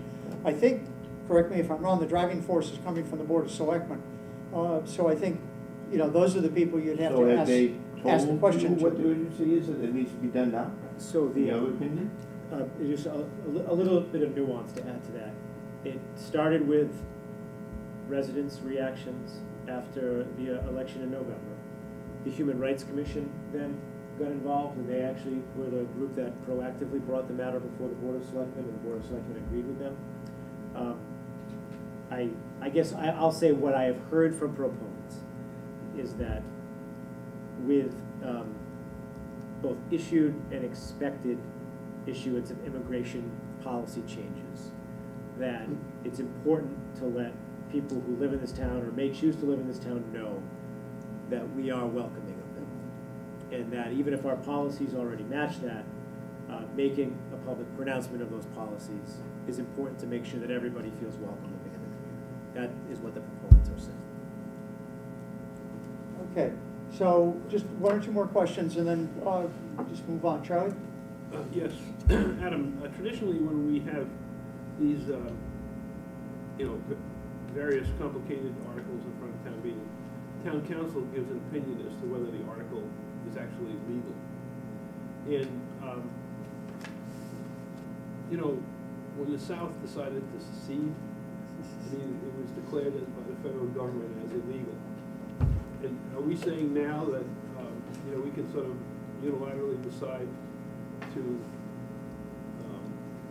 not follow the directions of the federal government, and it's a legal article for the town to pass? I mean, are we getting an opinion from town council? I'm a layman, I'm not saying it in the right terms, but I'm trying to understand exactly what this means. Okay. So I think what Doug would say is that he would have legal reservations about passing a bylaw that talked about regulating police powers or compliance with federal law. I think he would in turn say that a resolution is nothing more than a statement and therefore would be acceptable. So is this for a resolution or is this? This is for a resolution. I see, okay. So I think that would be his answer. Okay, is there any other questions on it? It's going to be an issue, and I think people ought to think about, all sides, and we can discuss it, later on. Okay, are there any other questions for the manager? I think we've gotten most of the. Yeah, we have another resolution too, but I think those are most of the finance. Is there any other of the articles, because we just got this now, that you think that the selectmen will be handling, but that could have a financial impact? Adam? I think I'll mention that the Municipal Modernization Act, I know you've heard us mention that a lot, has set forth a new way to handle revolving funds. So I know that's historically a Board of Selectmen vote. So the Act says that now we need to have the purposes and sort of the blanket authorization for the revolving fund be contained in a bylaw, and that each year town meeting would vote, as it does now, to authorize the amount that could be spent.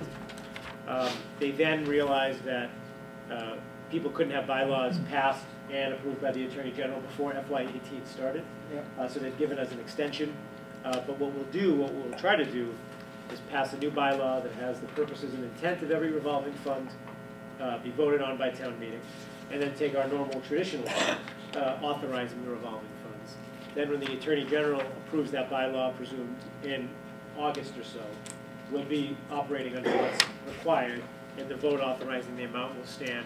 But then next year, we'll go forward with, I guess it would be a slightly different vote, but the text of it would all be in a bylaw. So I thought that's worth noting. Now, okay, so that'll be a selectman article as it has been in the past? Correct. Okay. I think it's also worth mentioning that there are 4, starting with Article 22, 23, 24, and 25.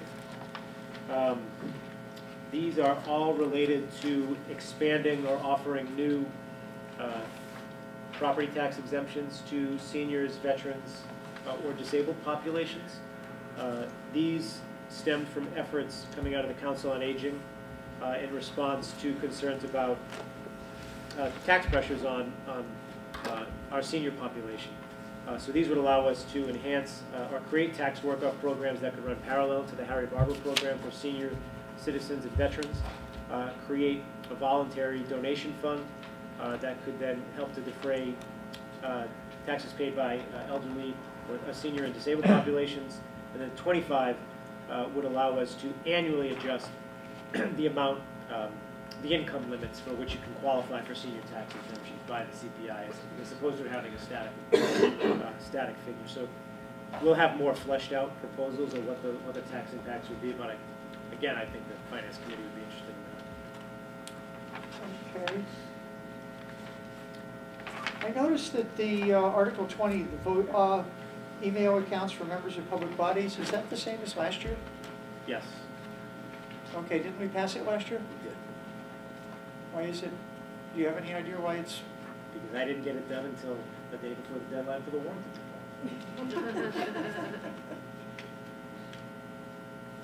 Obviously, the best policy. It doesn't belong. No, I think the proponent chose to file it. I emailed him to let him know that we got it done shortly after I emailed the Finance Committee and the other involved boards. He was very appreciative of it, but I don't know why he chose to not withdraw it, but I think that's why it's there. Okay. Okay, we'll go through these, sort of one by one to see if there's others we want to hear. Are there any other questions for the manager? Where's the O'Neill plaque? Can't find it.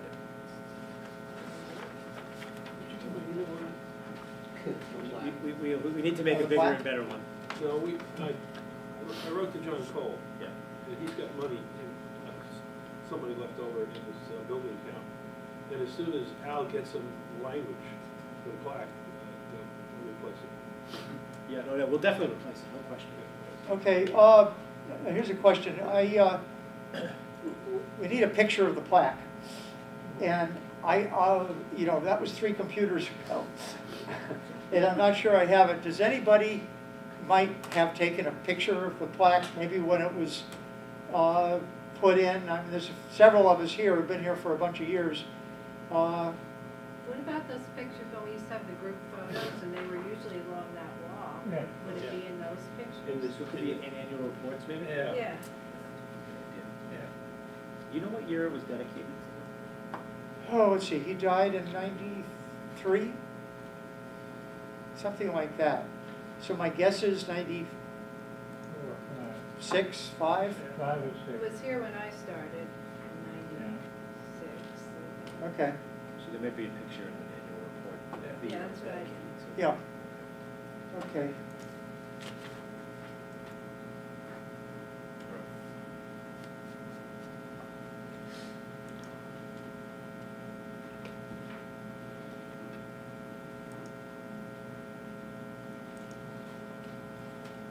Okay, perhaps since the sign is there, I was thinking of under the clock or something like that.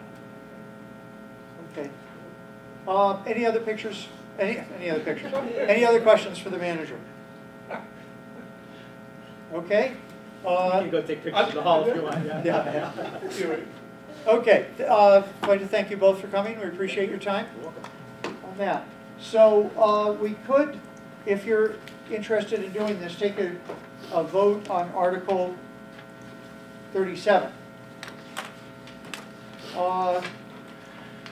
37 is similar to the vote we took 2 years ago authorizing $15,000 for our East Arlington. This would be for the center because it's all being redone. What is the will of the committee?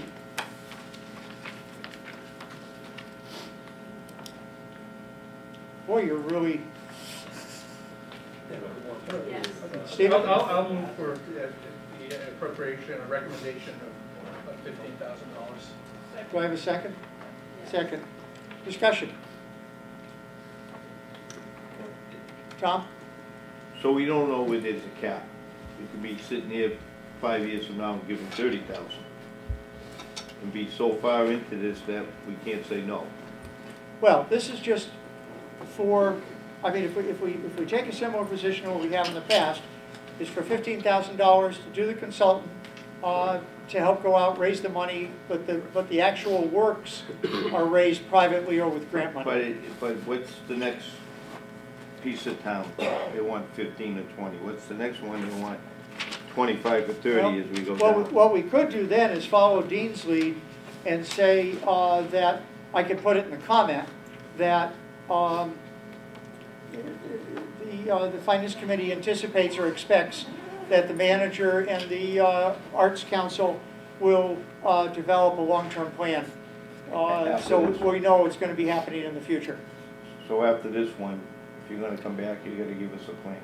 Yeah, I think if the committee feels that's an appropriate thing to do, we could go in that direction, yes. Well, the only thing I would say though is it's February 1st, so they've got 2 months to come up with, not a comprehensive long-term plan, but a general concept of what the long-term would be. Because I think the other, I know we sometimes, we get hung up on smaller amounts like 15,000 and stuff that I agree with Tom says about coming back, but I also don't lose sight of the fact that $15,000 for East Arlington consultant, and we didn't get hundreds of thousands of dollars of private funding to actually put art in East Arlington. I think they mentioned that we had some temporary art that got put up. So, so we spent, really, if you think about it, right, we spent $15,000 for a piece of temporary art. Well, a couple of things, No. a couple of things, because there's the chair one. The chair. The chair one, and then there's the photos that are up on all of the on many of the buildings in the center. And then there was the Okay, Carolyn, could you speak up a little bit, as old people can't hear you? There's the chair project, which is an annual project, and then there's the murals that are on a majority of the buildings. There's the foxes that exist on a number of places from East Arlington down to Spine Pond, and there was the project with the kids that they did with the foxes.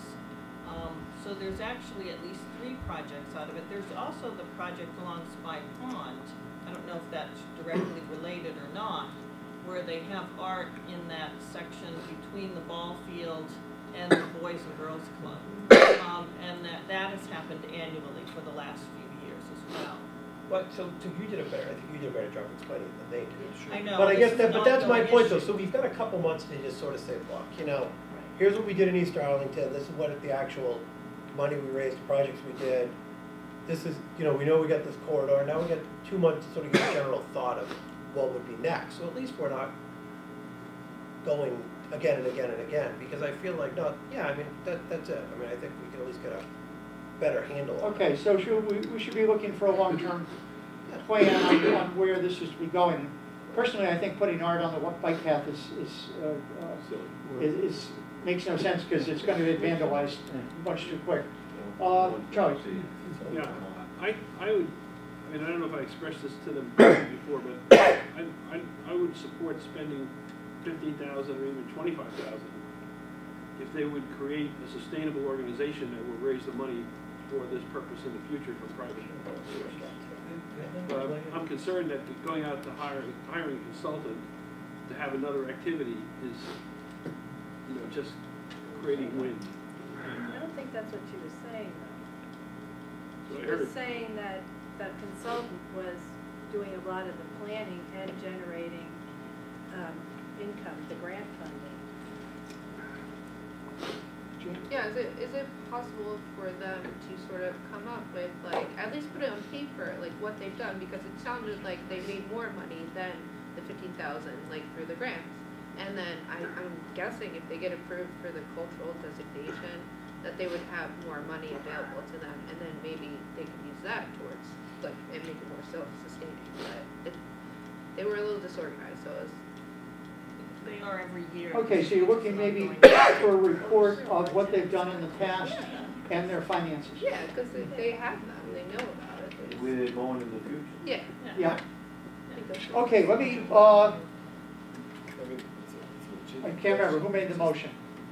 Okay, Steve, does that sound like acceptable as part of your motion, a favorable action? Yeah, sure, that's fine. Okay. Any other discussion? Yeah. Charlie? Yeah, I move that we table it until we get the plan. Why would we vote favorable action? We're looking for that information. Tell them they have to come back to us? Okay, so you want them to come back? Yeah, I mean, I think if we're asking for the information, they should give us the information, and then the committee can decide to spend the money or not. Other? Well, Okay. Mary Margaret and Carolyn. Well, I just think part of the issue was they're saying they're volunteers. They need a professional art person who can evaluate and determine what the plan would be and raise the money, that they are interested in providing the arts and supporting the arts, but they're volunteers, and I totally understand that. There's only so much they can do. Carolyn? I think we get annoyed with them every year because they're a bunch of artists who aren't, who don't have the same personalities. Yeah, they're not planners. They don't have our personalities.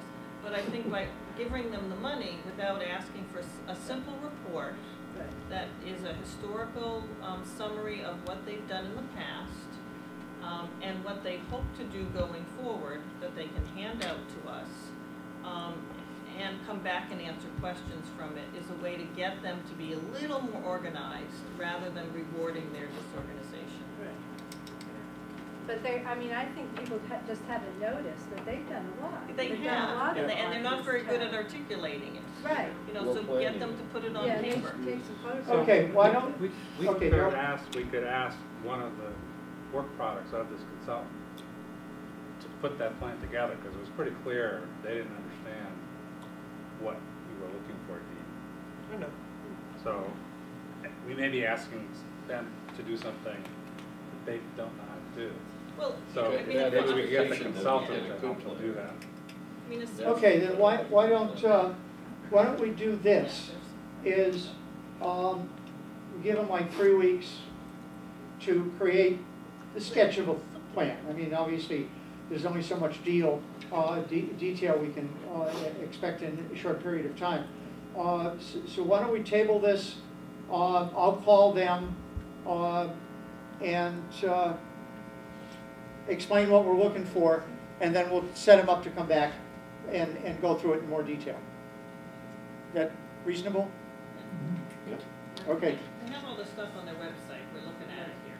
Okay. It's not like it doesn't exist. Well, they have on their website what they've done. Coming in and asking for money, we don't know what they're doing. It just, where's the start? Well, that could be part of it. Yeah, well, that's what I mean. Okay, so I'll give them a call and ask for that.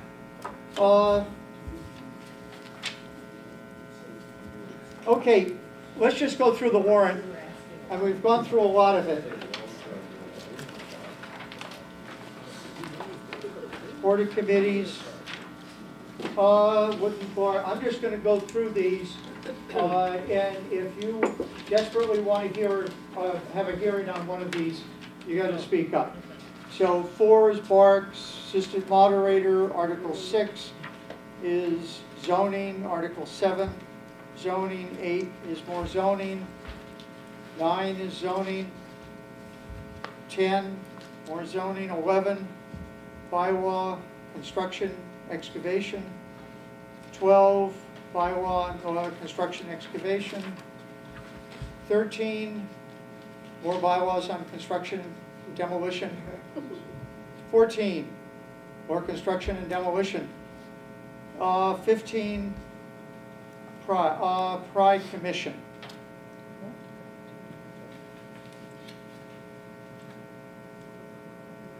Okay. 16, bylaw amendment, certain delinquent municipal to be lien on real estate tax account. Do we know why this is all highlighted? I'm sorry? Do we know why this is? I don't know why it's yellow. I have a guess. It has to do with the inheritance of properties in Microsoft Word. Didn't click. Is that why it's highlighted? Yeah, it didn't click off the yellow. Copied it in, never clicked off the yellow. Well, okay, I think the selectmen could handle that. 17, regulation of plastic bags. Selectmen. 18, appraisal of town properties.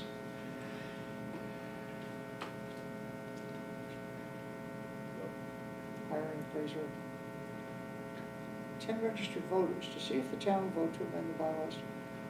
Require the town to determine the value of any real estate interest before disposing of it by using procedures customary accepted as valid. Charlie, they're absent schools. I guess it requires an appraisal before you can sell the land. But I mean, wouldn't they do that normally? I would think so. I mean, it's assessed. Maybe it has something to do with the Veterans Building in East Arlington. Somebody, Or Oh, you mean the one up in the Heights? no, Leslie Ellis. the Legion Hall? The DAB. The DAV. Yeah. But that's Up up by- there. Oh, Yeah. DAB. Yeah. The one that they think is worth $1 million. okay. The one that we want to put the money into the Dallin, don't we? Right. They're gonna get $1 million. Well, What did they get? Nothing. Nothing. Nothing. I don't think it's even gone out to bid. Yeah, it did. Oh, it did? Yeah. And the bids were supposed to be open last week. I was wondering. Oh, I don't know. There was one bidder. Probably the guy that owns the property next door. The minimum was, I think the minimum was $750. okay. Appointment of town treasurer. Convert the office of town treasurer from an elected to an appointed. That was a discussion several years ago.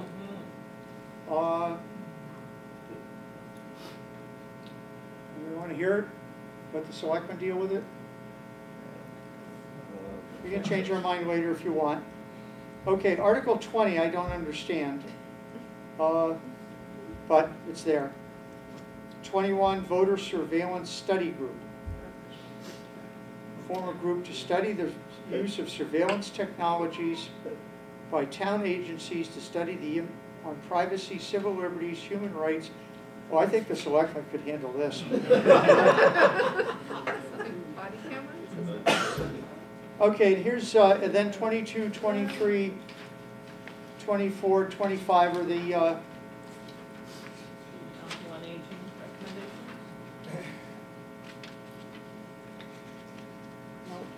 we already do this. So he's just talking about the work-off program. There has to be some financial impact of that. We just Yeah, don't just know like the there magnitude. is with the Harry Barber thing. I think it's an expansion or something, right? Yeah, you can work off your property tax. Which I think it's a good idea, but it also Okay. does involve money. Yeah.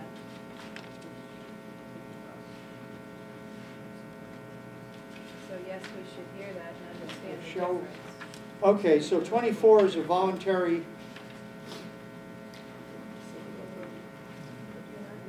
Yeah, 22 to 25, we should. Plus, I want to know. It's a package. okay, so I think the general purpose is to provide some relief, tax relief for elderly people. Yeah, what the income limits are. Yeah. You need more. Okay, then we got the parks, parking benefit district. And I think we'll have the manager come in and maybe discuss this also. You know, the whole parking issue. Okay, acceptance of legislation, special education reserve fund. That's to set up a reserve fund within their budget Oh, so it's not a, to take, so they don't have to go to town meeting and so forth. So then, I would like to talk about that one. without further appropriation for unanticipated, unbudgeted costs. So this would be something that could roll over from Yeah. year to year? So that they were just giving them more money to pad their coffers. Well, I mean, it sounds like instead of having a stabilization fund where they have to go to the town at town meeting, they would set aside money in this fund, which could roll over from year to year? Yeah, but I understand there has to be a vote. They're not quite sure it's a vote of the selectmen or somebody to take it out of there. We just can't take it out without some kind of vote. Okay, Dick, could you research that, please? Well, they're gonna be in here, Okay, so why not do it the same night they do the budget? okay. Article 27. Okay, so they'll do that with the schools, local option taxes, that's our general thing. Endorsement, revolving funds.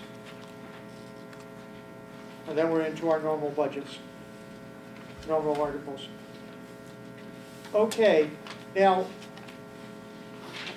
we're gonna need to set up hearings for what I call the biggies in March. And so, the CPA is already scheduled to come in on March 1st to give theirs, so they're ahead of their schedule. Dick, the school committee. March 20th. Okay.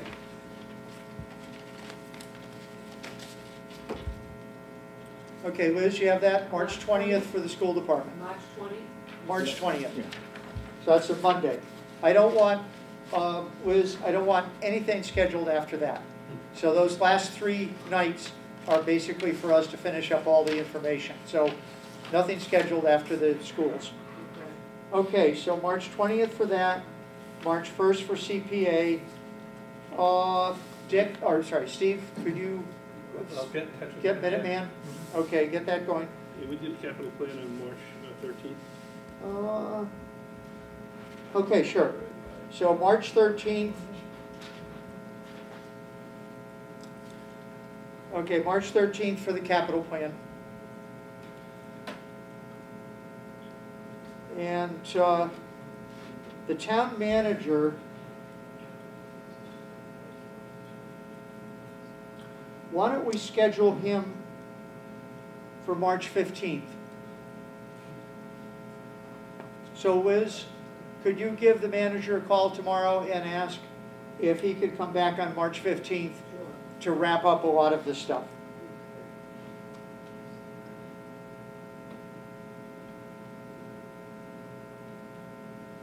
Okay, so that we just have, so the 20th is done, the 15th done, the 13th is done. Steve, maybe if you could either get him on the 6th or the 8th? Okay, yeah, that's what I wrote down. I'll check with Okay, and I think that's the last of the big hearings. Okay, that's great. That time. Oh, has everybody filled in or checked their the sheet? No, you didn't. Where is the sheet? This way. This way. Well, this is an old one. It hasn't made it this way. Okay, so the 3 of you, and then give it back. Okay, now, Yeah. yeah, John. Did you find anybody, a new person for precinct 1? And I noticed that you would advertise. John Deist is handling that. He's gonna do it again. Yeah, nobody applied. So nobody applied for that. John Deist will handle that precinct for another year. Okay. Will anybody have budgets prepared for next Monday? No. Okay. Will people have some budgets for next Wednesday? Is that when we have Rich Greco come in? Yeah. Well, we're having a couple hearings, but I'd like to know if budgets, if anybody has any budgets ready for Wednesday. Okay, Liz, let's get together afterwards. We'll see if we can fill up that time slot. So I officially declare Monday's meeting is canceled. And Wednesday, we have the retirement board coming in, and we'll try to fill it up with other articles as much as we can. Does anybody have a shot at having a budget for Wednesday? Okay, I would really, really, really like to have all of the budgets finished by the end of the month. So today's the... February, you mean? Yes. Okay, because March, a lot of the thing is all filled up with these hearings that take the whole night, virtually the whole night. So, you know, please have these ready. If I can't get more, if we can't get more hearings for next Wednesday, you know, and after Wednesday, well, then we have the next week. But Okay, Wednesday is up in the air. I'll sit down with Liz after the meeting and see if we can schedule that going forth. So,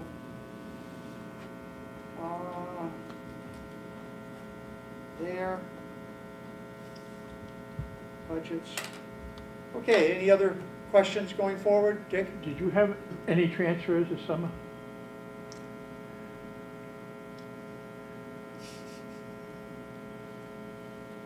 Somehow, I seem to remember there was one. Did we send, I think we got a request from the town clerk for,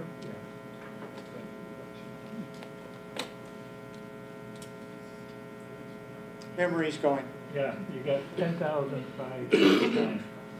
Right, for the town clerk. Yeah.